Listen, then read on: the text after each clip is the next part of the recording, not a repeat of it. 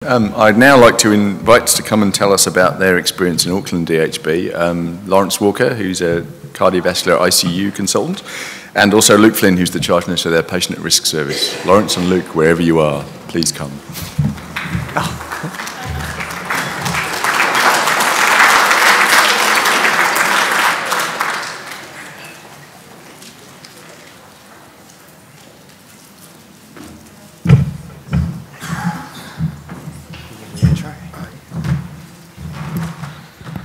Hi everyone. Just like to introduce ourselves. Like Alex said, I'm Luke Flynn. I'm the charge nurse of the patient at risk team from ADHB, and this is Lawrence Walker. We're going to do a bit of a dastardly duo kind of talk, so we'll be swapping backwards and forwards a bit as we're going through. And just want to tell you a bit about our experience, particularly around the development and delivery of our service, but really focusing on the governance structures that we have in place. We're such a good team, we have a team approach to talking as well. So a lot's happened at ADHB over the last 2 years. There's been a complete restructure of the way that we look after the hospital, especially after hours, and how it relates to senior nursing support to the wards. We've introduced a patient at risk team, and we've rolled out the National Vital Signs Chart at the end of last year. But before we talk more about that, I'll talk a little bit about some background and sort of what happened before 2017. So we had a local EWS-based vital signs chart, which had actually been in place since about 2010. There was variable uptake of the chart throughout the hospital, and some of the escalation pathways weren't always adhered to. We didn't have a dedicated patient at risk nursing team. We had a fantastic team of clinical nurse advisors who were very experienced nurses who really became the problem solvers and the Mr. and Mrs. Fix-Its of the hospital.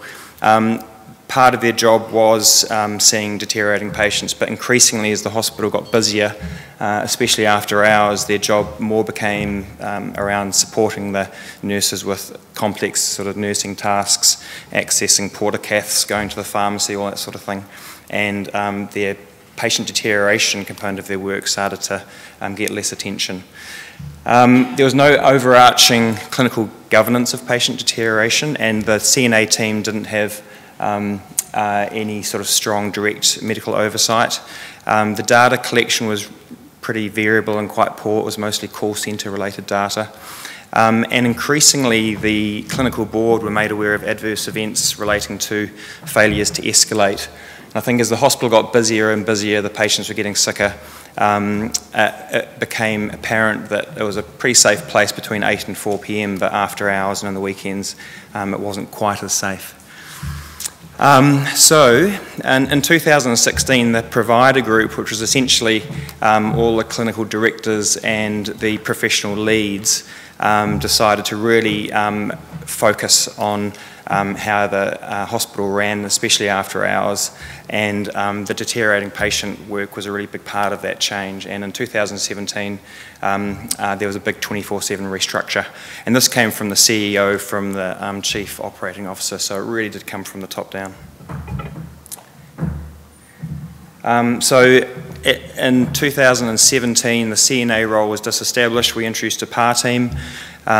We were very lucky to have 8 of the existing CNAs come into the PAR team, and we had 5 new ICU nurses from the 2 ICUs at Auckland City. Luke came on as the PAR charge nurse. We managed to get him back from Australia, and I had a 0.5 FTE role as the PAR SMO, and I've since realised that I'm quite lucky in that I talked to a lot of my colleagues around the country. It's quite unusual to have dedicated FTE in this manner, and I think I empathise with the clinicians around the country that don't have that, because I certainly don't think I could have done or coped without that support. So I reduced my time in the CV ICU. We've also had team admin support, and a patient deterioration governance group was established, and that had very wide representation, and that's been a huge support to us over the last couple of years, and Luke will talk more about that. All right, so just talking a little bit about our governance structure. Prior to the introduction of the patient at risk system, there was a little bit in place, but mostly focused on the resuscitation perspective. We had our resuscitation committee who did a lot of great work, but got bogged down quite a bit in some of the finer details. You know, the ampule of amiodarone changing slightly, so it's got to come through the thing. The defib pads are changing slightly. You know, what suction handle should we use? Really bogged down in the finer stuff. So the patient deterioration governance group was established. It has direct reporting up into the clinical board, so we've got really good teeth, I like to think. And from that, we've developed a bit of a substructure. The sort of pivotal part of that substructure is the PAR team, and I've put adult on here. I really want to be clear that at ADHB, we have two hospitals under on the same site, and I want to acknowledge that Wendy Sullivan is present. Present somewhere. Sorry, Wendy. And she's the charge nurse of the child health PAR team.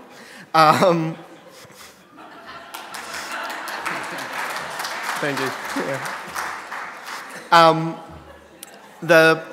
The PAR teams make up the frontline structure, but in line with that, we're also developing other structures to manage some of the other stuff that got the teams bogged down, such as the patient deterioration equipment group, who manage those finer details and bring recommendations up into the governance group. And one of the things that we're really working hard on at the moment, or the governance group is working hard on at the moment, is our approach to patient deterioration training and education. We've developed our ADHB simulation service, and the vision is that both the equipment group and the education group work closely with the PAR team, so that the education and equipment that we're using is really strongly tied to what's happening at the front line. Some of the achievements that the governance group have had so far has been the introduction of the PAR team, the establishment of the equipment group and the simulation service. Currently working hard on that education structure, moving away from our traditional education structure a little bit of a really almost sole focus on resuscitation, and really bringing it back to that deteriorating patient approach. They've been key leads in the rollout of the Auckland version of the NZ early warning scoring system. When I say Auckland version, it's just our response pathway. And the ongoing management and direction of the team. I really want to acknowledge the PAR team members that are here today, and there's a group of them sitting over there, the ADHD PAR team members, adult PAR team members, because without this work, you know, the deteriorating patient group wouldn't have the teeth that it does and wouldn't have the emphasis that it does. The membership of our governance group is really wide-ranging. Mark Edwards is here, he's the chair of the group and also the Director of Quality and Safety at ADHB, and we've got really good representation from across the directorates and services at ADHB. This has been important. It's allowed us to have the guidance into each of those things and each of those services and directorates, and you know, it's still a work in progress. We're still developing some of our systems, but it's allowing us to really get the momentum up and get the momentum going. The PAR team, like Lawrence said, a group of very senior nurses, huge amounts of experience. A lot of them have ICU, some of them have ICU backgrounds, but not all. And I really, you know, some of the skills that our non-ICU based nurses bring to our team are extremely valuable from a hospital operational perspective. We worked hard to develop our team vision and our team charter, and we developed our values based on the ADHB core goals, but the real driving factors behind the team values are the leadership, teamwork, communication that we've heard talked about in Matt's story this morning, but a real emphasis on support and education, support and empowerment of our frontline ward staff. We don't want to be seen as the people that come in and take over. We want to be seen as the people that support deteriorating patient strategy at Auckland. we were key in the rollout of the NZEWS, the NZ Early Warning Scoring Chart. We used a real mixed methodology approach, and the PAR team were a key part of that because, you know, they're responding, they're continuously cementing the practice and the culture. We used a phased rollout. We used a mixture of a train-the-trainer-based approach with online delivery and also ward-based champions to make sure that the process was getting across. And we've got quite a strong auditing process. We've just developed, as we're still a paper-based system, we need to audit quite closely at the chart side, I suppose you say. And we've just developed an app to help with that as well. So big things are happening there. It's a pretty cool thing to be a part of. Really want to mention the input that our performance improvement team at ADHB have had into all levels of our governance, our PAR structure, and our early warning scoring score rollout. Cool. Going back to Lauren. So talk a little about data. Like I said before 2017, the quality of the data in the organisation was pretty poor, and it wasn't really, there was no central responsibility for collecting it and reporting it. And in particular, it was call centre data, it wasn't NHI linked, and in particular the cardiac arrest data was probably overestimated because if you went into labour and in the foyer of our hospital you had a code blue called, which is like a cardiac arrest call. So we developed a database very closely with the child PAR team. It took quite a lot of work, agreeing on the measures that we were going to record. That's that balance between getting the information you want but not having too much unnecessary information that's going to take a long time for the PAR nurses to enter. The nurses enter into the database for every patient interaction from a low-grade raised EWS to a code. It's a concerto-based database, so it ties in with our patient management system and clinical record. And we also enter a database entry for all PAR follow-ups, but the form is very simplified. But over the last year or so, we've started to get some reports generated from the database. It's really helped us. I think it's really important to have good data to improve your service and sort of move forward. It's helped us tailor some of the education to certain areas as well. Now we submit our data, our HQSC quality safety measures every quarter, and now when we submit those it only takes about an hour or two to collate all the information because it's all there with some automatic reports. We've developed an app for the process audits, and if anyone's interested in that we're very happy to share it. And over the next 6 months we're going to start focusing on feeding back some of the data to the wards so that they can sort of see how they're going and identify opportunities to improve. And Luke will talk about one of our reports. So this is an example of the daily activity report that I get sent to me. It also goes to Lawrence and Mark. I think we're the only ones it goes to at the moment. We're hoping to expand on that. It gives us a really good idea of our PAR service workload, what we're seeing, and we can drill down into these into this database to see where we're seeing it, what's involved, all the details. October was a particularly busy month for us. We saw 1,128 patients. That includes the MET escalations, the cardiac arrest calls, the first reviews of a PAR nurse for a new deterioration, and follow-up reviews. So quite a lot of work goes into that. Nearly 1,200 patient encounters. About 20% of that is MET team escalations, and a very small percentage is the cardiac arrest calls. Cool. All right.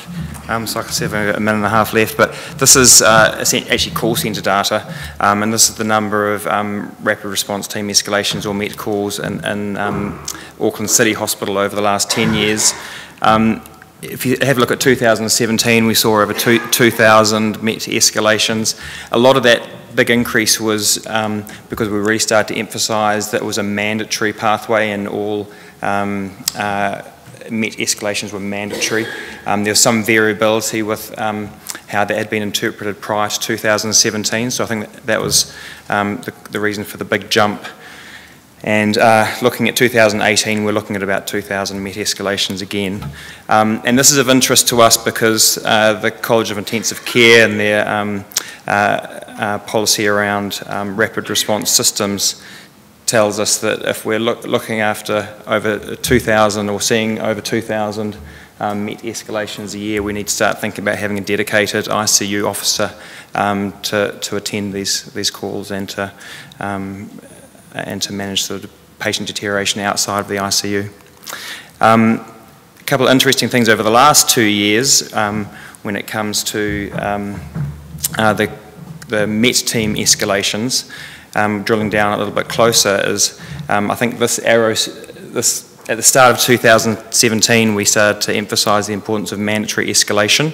And then in the middle of 2017 we introduced the PAR team, and then in November 2017 we rolled out the National Vital Signs chart. And I think it's reassuring that we haven't had a significant increase in the number of MET escalations since the rollout of the chart. In fact, it looks like it's kind of plateaued off.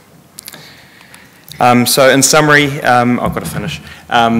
We've had amazing support from the top down. I think that's been a huge part of our success over the last couple of years. We've had a huge amount of support from the governance group. We've been really well resourced within the team, and that's been of huge help, including support from performance improvement and business intelligence, and we're using data to sort of guide service improvement. Cool.